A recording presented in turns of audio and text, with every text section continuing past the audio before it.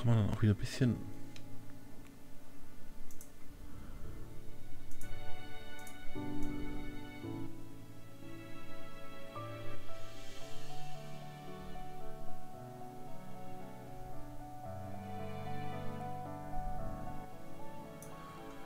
So.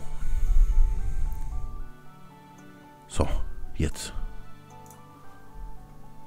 Musikthema geregelt. Ja, jetzt kann er sich wieder an seinem Kuchen erfreuen. Ach so, den Amethysten wollte ich eigentlich noch gerade wegen Probe anrufen. Das können wir mal machen. Was der sagt. Und der sagt dann wahrscheinlich sowieso, ja, schicken Sie mal. Und dann sage ich, okay, und schicke ihm das. Also hätte ich ihm eigentlich schon direkt schicken können, aber...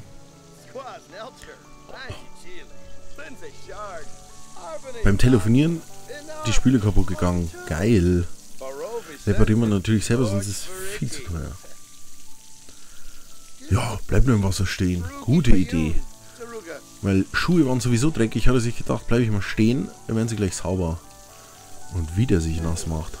Aber ich glaube, besteht zu gleichen Teilen aus Oxypin und Volenton. Das bringt mir natürlich viel. Was will ich mit der Info? Das sagt mir doch mal gar nichts. Ich schicke das jetzt zu dem Georat und der soll damit machen, was er will. Erstmal das Ding da reparieren. Zack, zack, zack, zack, zack, zack, zack. Ist er schon wieder müde? Oh yes. Jetzt ist er müde. Müde ist er. Ja.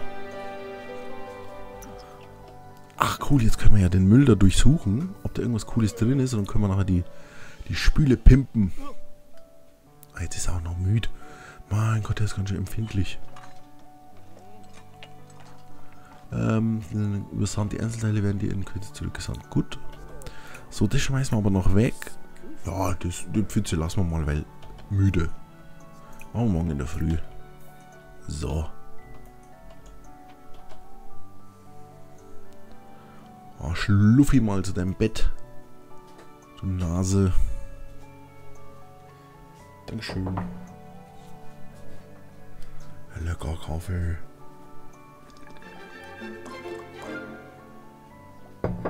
So.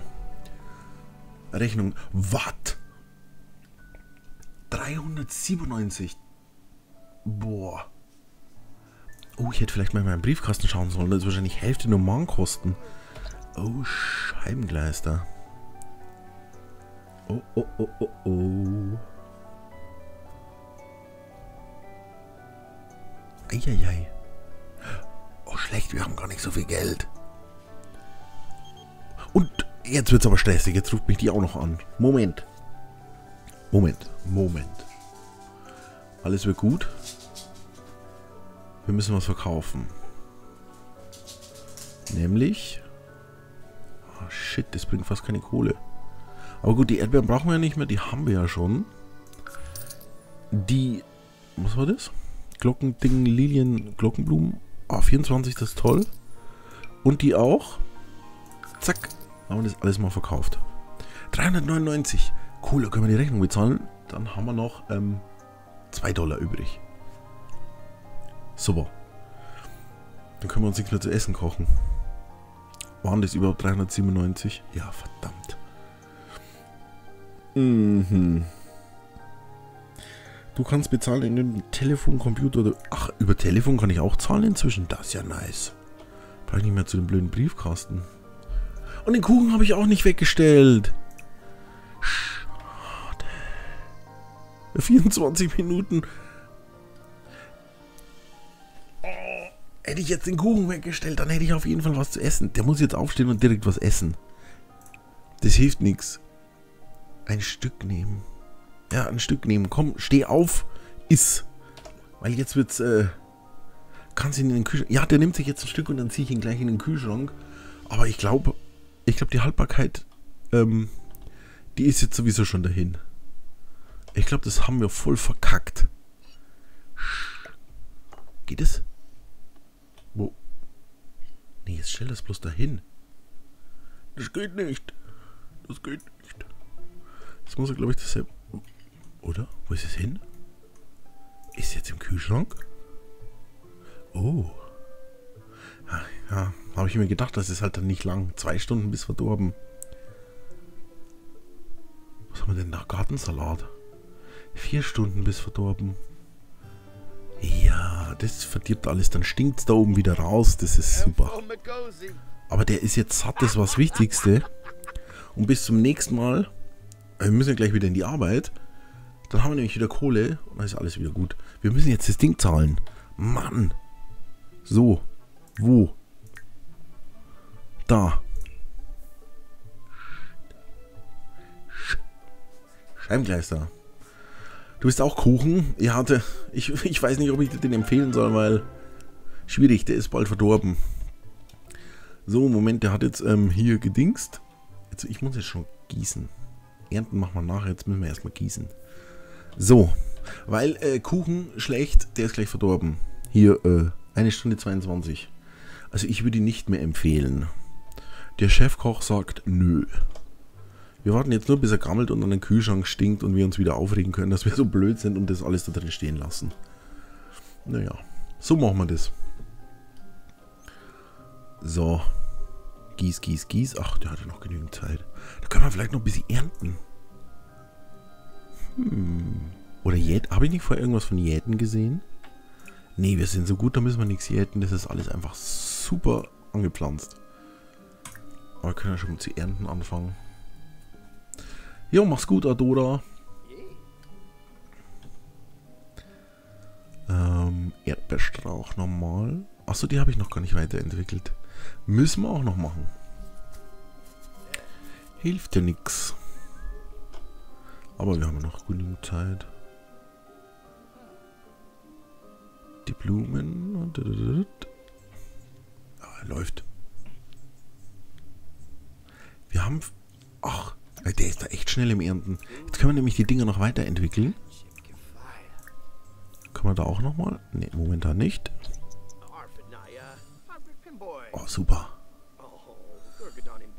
Dann können wir alles weiterentwickeln und dann gibt es wieder für den ganzen Spaß gut Kohle. So. Moment. Oh, haben wir noch genügend Zeit. Schauen wir mal schnell. Oh, der gute Mann muss noch duschen. Jetzt hat er sich so viel bewegt, dass das Stinken anfängt. Jetzt muss ich natürlich duschen. Jetzt können wir nämlich die Dinger da verkaufen. Wir haben nur noch, wie man sieht, $2. Also hier, $2. Genau ausgerechnet mit den Rechnungen, die wir bekommen haben. Die Erdbeeren. Ich würde halt eigentlich gerne ein paar Erdbeeren behalten. Weil die kann man dann halt fürs Kochen und so benutzen und müssen uns die nicht kaufen. Wir behalten die jetzt erstmal, weil wir gehen ja gleich in die Arbeit, da gibt es wieder Kohle. Und dann können wir sie immer noch verkaufen. Dann kochen wir erstmal was Schönes. Und dann schauen wir mal weiter. Sozial. Achso. Moment. Jobanforderungen. Ich könnte befördert werden. Das ist das Blöde. Jetzt muss ich mich auch anstrengen in der Arbeit. Sonst hätte ich jetzt einen auf Lulli gemacht. Und hätte hier nur den ganzen Tag mit den Leuten abgehangen. Und dann wäre Sozial und Spaß ein bisschen hochgegangen. Aber so muss ich ja wirklich was tun. Weil ich glaube, wenn ich jetzt nur in der Arbeit mit den Leuten den ganzen Ratsch, dann... Ich glaube, dann ist es nicht so gut für eine Beförderung. Naja. So, gerade rechtzeitig fertig geworden mit Lulu. Jetzt muss ich auch noch die Hände waschen. Gut. So, dann warten wir mal. Hoffentlich werden wir befördert, dann hat es sich wenigstens gelohnt. Und dann gibt es auch wieder einen schönen Bonus. Für Bonus bin ich immer zu haben. Und? Oh yes! Moment! Oh, jetzt hat der Knie ja schon einen Anzug an. Oh. Moment. Jetzt können wir eigentlich mal die Musik ein bisschen lauter machen. Das kommt mir so leise vor. Oh, so ein Müh. So. So. Nick wurde befördert und ist jetzt Anführer des Rings. Er verdient jetzt $4 mehr pro Stunde, was einen Stundenlohn von insgesamt 17 pro Stunde ergibt. Er hat zudem den folgenden Bonus erhalten: $558, einen Sack voll Geld. Interaktion bestehlen. Oh. Seine nächste Schicht beginnt Dienstag um 20 Uhr. Ach, jetzt arbeite ich eine Stunde länger, aber habe dafür einen Tag frei. Oh, das ist natürlich nicht schlecht. Und fetten Bonus und Leute bestellen. Ja. Jetzt geht's so richtig ab. Jetzt geht's wild ab. Ups. So, Spaß. Fernsehen. Fernsehen hilft immer.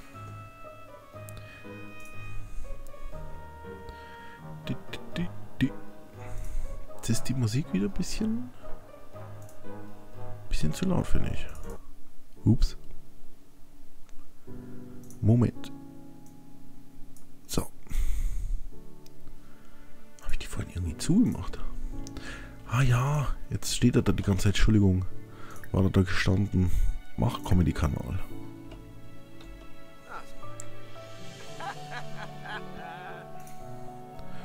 Ja, jetzt freut er sich. Comedy-Kanal. Kann er sich einen ablachen. Hahaha.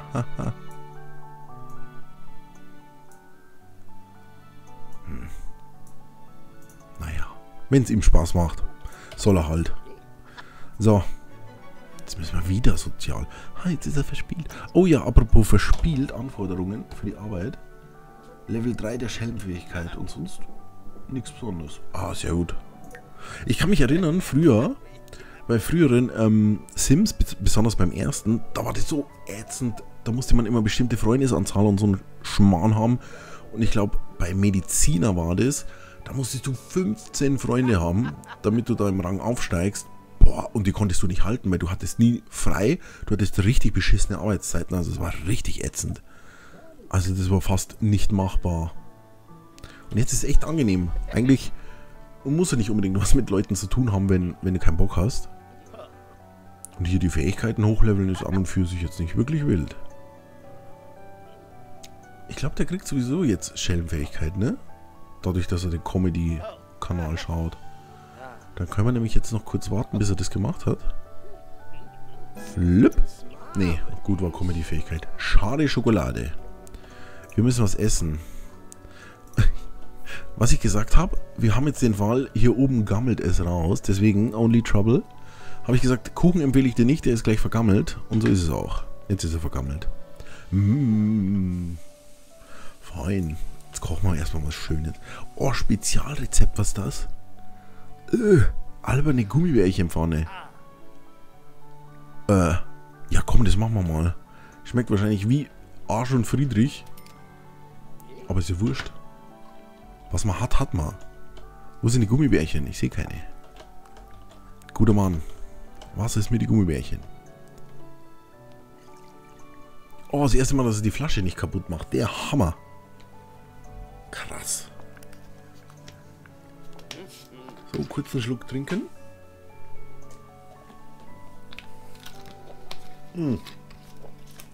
Jetzt muss er natürlich gerade in dem Moment aus dem Bild laufen, der Lutscher.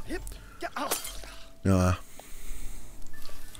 Ja, habe ich mir gedacht. War ja klar, immer. Der muss immer mindestens... Oha. Was ist denn da los? Verdammt. Alles geht kaputt. Aber dafür Kochfähigkeit ein Level dazu gekriegt. Das ist doch schon mal super. Jetzt hier die Gummibärchen-Dinger.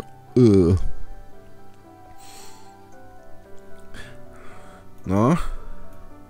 Na? Schmeckt's? Oh, schmeckt ihm anscheinend. Der Typ ist ein Freak. Naja. Hauptsache es macht satt.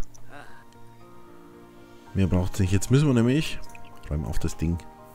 Mann, immer muss ich ihm sagen, dass er aufräumen soll. Wie mit kleinen Kindern. Sozial bräuchten wir eigentlich... Nee, wir müssen eigentlich jetzt hier... Moment, was ist eigentlich... Hier war eigentlich auch eine Pfütze. Von dem Waschbecken. Weil das war auch kaputt. Und ich kann mich nicht erinnern, dass ich das aufgewischt hätte. Ist es über Nacht einfach... verdampft? Ich kann mich wirklich nicht erinnern, dass ich das gemacht hätte. Weil, wenn es so ist, dann würde ich das immer liegen lassen und dann einfach schlafen gehen, wie jetzt zum Beispiel. Und dann wäre gut. Mist, ich muss wirklich schlafen. Ja. Nee, ich muss das... Hilft nichts. Ich muss reparieren, weil wenn ich jetzt schlafen gehe, dann muss ich nachher Lulu wie Hulle und kann nicht, weil ich es erst reparieren muss. Und dann mache ich in die Hose. Dann habe ich hier wieder einen Riesenpfütz und dann ist er schmutzig und Gott. Also wäre richtiges Chaos. So. Reparier. Das andere lassen wir dann liegen. Den Müllhaufen, den können wir dann morgen auch erst wegmachen. Ja, ich glaube auch, der wischt heimlich.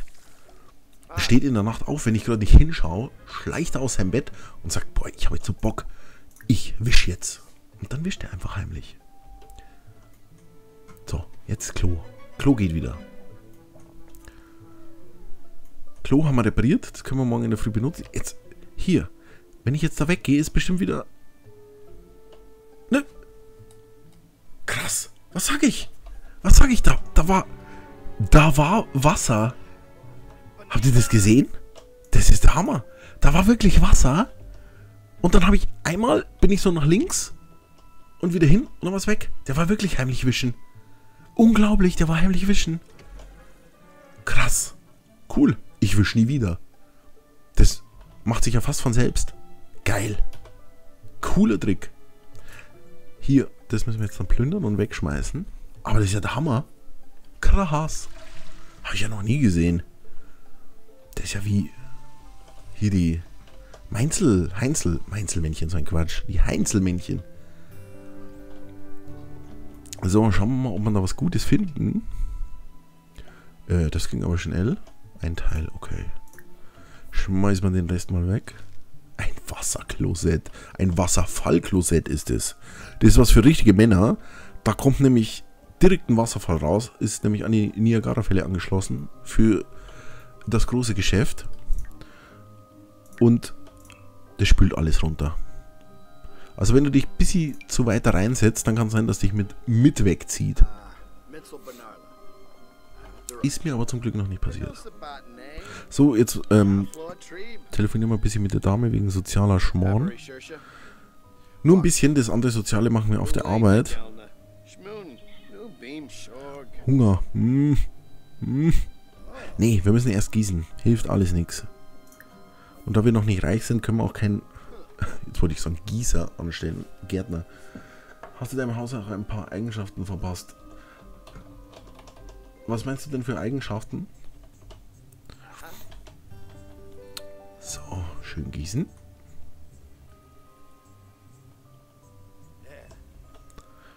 Gieß. Da müssen wir eigentlich auch mal wieder ernten.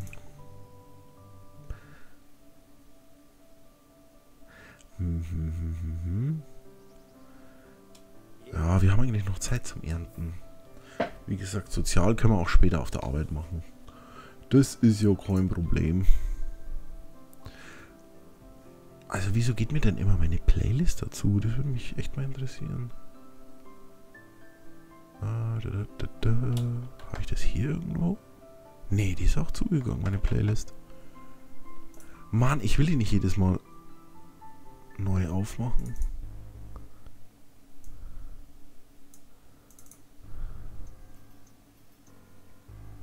Nein, auch kein gutes Lied. Ja, das passt doch. Ja, derweil. Baumodus oben links auf die 3. Moment. Das muss ich gucken. Baumodus oben links auf die 3 Fragezeichen. Baumodus.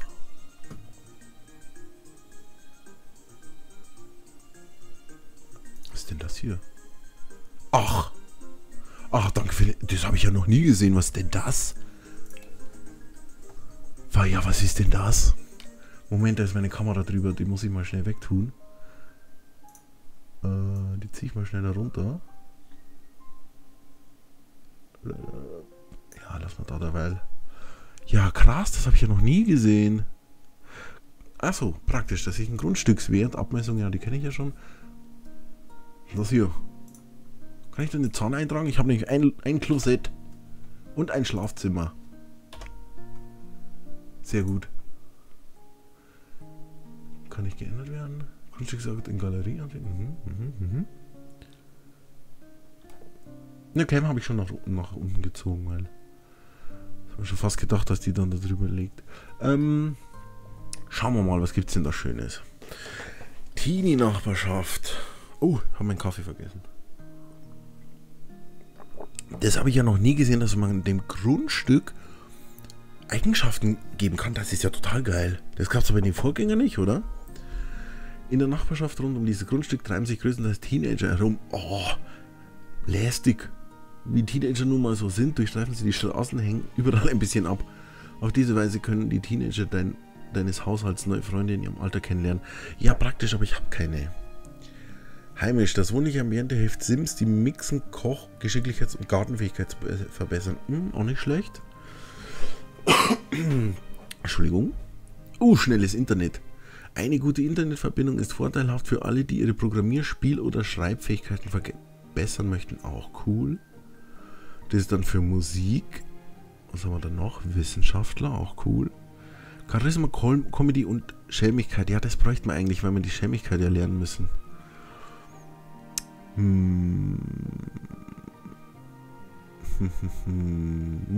Moment, ich muss mal kurz was gucken. Hier, Level 3 der Schelmfähigkeit. Dann nehmen wir jetzt mal die Schelmfähigkeit dazu. Wo war das? Gesellig. Weil das wäre schon besser, wenn wir das schnell lernen. Die Qualität des Lichts, Fotografieren, Malen. Sportliche Betätigung, das müsste ich eigentlich auch machen, weil ich eigentlich sportlich bin.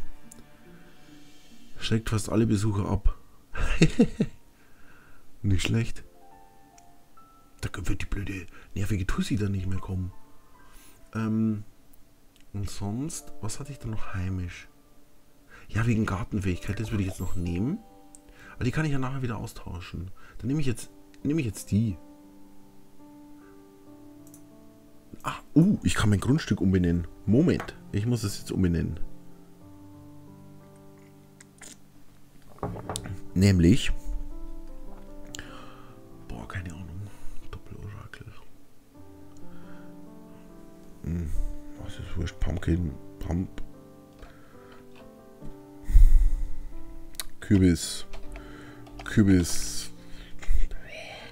Hasse ich es, Namen zu vergeben. Da kann ich noch scrollen. Kannst noch scrollen, aber ja, mehr. Siehst du, mehr kann man dort einstellen. Aber momentan kann ich da noch nichts scrollen, aber es kommt wahrscheinlich dann noch. Außer fürs Erste ist es natürlich nicht verkehrt.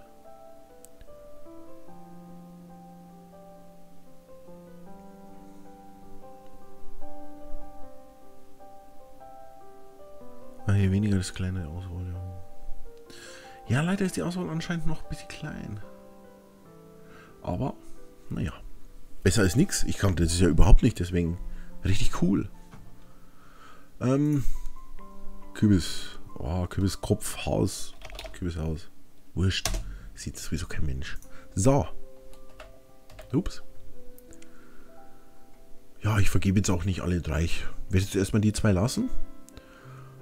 Und ja, und wenn man nachher noch irgendeine Fähigkeit oder irgend sowas brauchen, dann können wir es ja je nach Gusto, kann man das ja dann einstellen.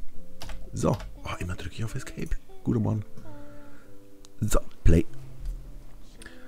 Was machen wir denn gerade? Ach, ernten. Weiterentwickelt haben wir ja da schon. Da können wir auch ernten. Was können wir denn da ernten? Blümlis. Gut, das macht er jetzt sowieso automatisch. Moment. Alles ernten, so.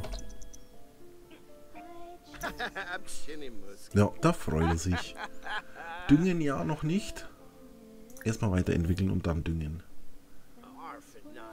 Ja, speichern. Da hast du recht. Speichern müsste ich auch mal. Das mache ich jetzt sowieso gleich. Jetzt mache ich mal kurz das Päuschen. Das letzte Päuschen ist schon wieder ewig her. Und dann speichere ich gleich mal. Und dann mache ich 3-4 Minuten Pause. So. Ja. Schau mal, alles weiterentwickelt. Super. Einwandfrei. 16 Uhr muss ich ja schon bald in die Arbeit. Kurz mal gucken. Dann kann noch schnell mit jemandem telefonieren. Nur ganz kurz, damit es wenigstens nicht ganz so orange ist. So.